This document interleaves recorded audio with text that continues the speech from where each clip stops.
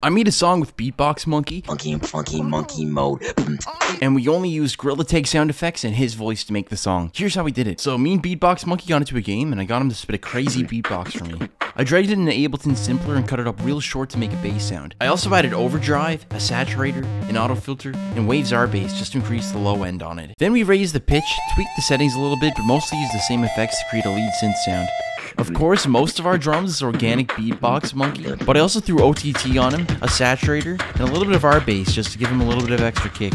And then with Ableton Simpler, to make a hi-hat, we cut the sample up really small, we pitch shifted it up, and then we EQ'd off pretty much all of the low and mid frequencies. And then to make a sort of organ sound out of the crystals and the mines, we tossed it into Ableton Simpler and threw saturator and flanger on it too. Also with Simpler, OTT, saturator, and a little bit of EQ, we made an ARP with the crystals.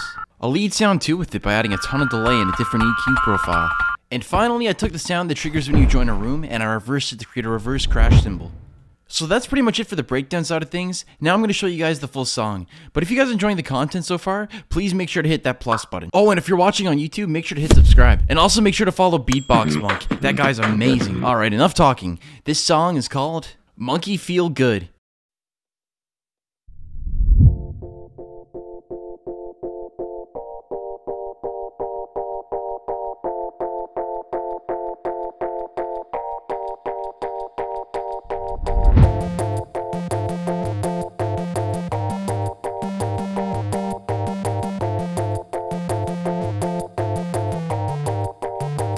Let that beat drop.